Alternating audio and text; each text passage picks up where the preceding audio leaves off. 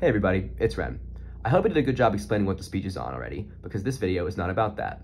This video is about me and you having a similar understanding of what healthy food means. So, what is healthy?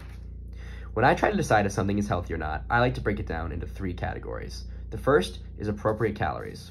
So this doesn't necessarily mean low in calories, but rather an appropriate amount per serving that's not misleading. Think about it like this. If you ate 800 calories of steak and broccoli, you would feel full and satisfied after, versus if you consumed 800 calories of maple syrup, which is only a cup and would not leave you feeling satisfied at all. Another thing key in defining something healthy is whether or not it gives you the nutrients your body needs, like vitamins and minerals and protein. At the end of the day, food is the only way we get these things, so it's important that we consume it. And just as important is what you keep out of your body. In this case, it's sugar, sodium, and trans fats. So, those are the 3 main things that we take into account when we're classifying something as healthy or not. Later in the speech, I'll be categorizing the dining hall food into categories.